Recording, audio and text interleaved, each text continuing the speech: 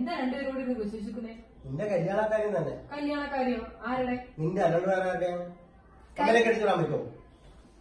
കഴിഞ്ഞ ദിവസം വന്നില്ലേ കല്യാണാലോചന? ആ പയ്യനെ ഉറപ്പിക്കാന്ന് ഓർത്തോണ്ടായിരിക്കുന്നേ. അത് ഞാനല്ലേ എന്നെയല്ലേ കേട്ടത്? നിങ്ങൾ ഉറപ്പിച്ചിട്ട് കാര്യമുണ്ടോ? എന്റെ അനുവാദം കൂടെ ചോദിക്കണം.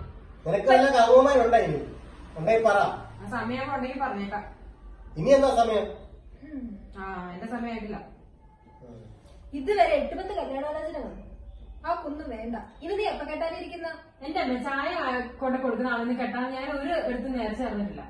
എടി ഒരു ചായ ഉണ്ടാക്കാൻ എത്ര രൂപ ചെലവാന്നറിയാമോ? എത്ര ചെലവാന്ന് ബ്രോക്കറിന് കാശ് കൊടുക്കണം.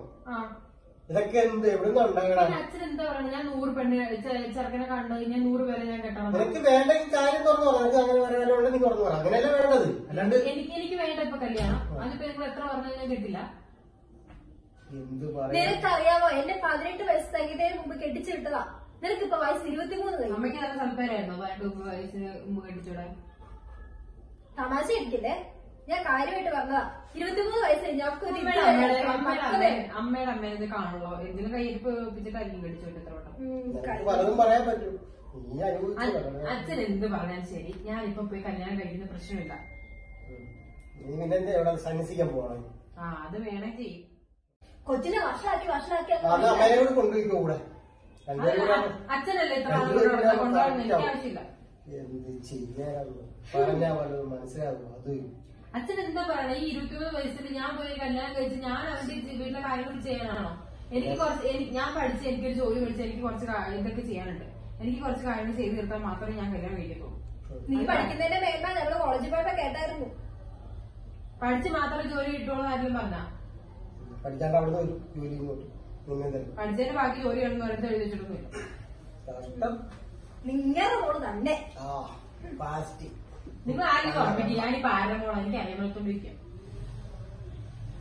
അന്നപ്പത്തിട്ട് പറഞ്ഞ നിങ്ങളുടെ മോള് ഞാൻ ആരുടെ മോള്?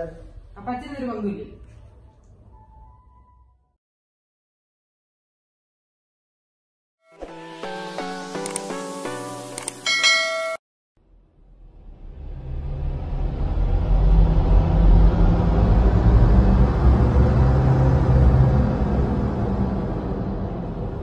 First time global online tuition പുത്തൻ തലമുറയ്ക്ക് നൽകുന്നു ഏറ്റവും ആയാസരഹിതമായ പാഠ്യപദ്ധതികൾ. ആഹ്ലാദകരവും ആയാസരഹിതവുമായ വിദ്യാഭ്യാസം നമ്മുടെ പുതുതലമുറയെ അതിരുകളില്ലാതെ ചിന്തിക്കാൻ സഹായിക്കുന്നു. അങ്ങനെ അവർ വാർത്തെടുക്കുന്നു പുതിയൊരു ലോകം. First time global online tuition നവലോകം സൃഷ്ടിക്കുന്നു ഞങ്ങൾ. ഇനി നിങ്ങളാണ് ലോകത്തിന്റെ മാതൃക. ഏറ്റവും മികച്ച സാങ്കേതിക വിദ്യയുടെ പിൻബലത്തോടെ ലളിതമായ സംവേദനത്തിലൂടെ ഞങ്ങൾ കണ്ടെത്തുന്നു ഉത്തമ പൗരന്മാരെ. First time global online tuition.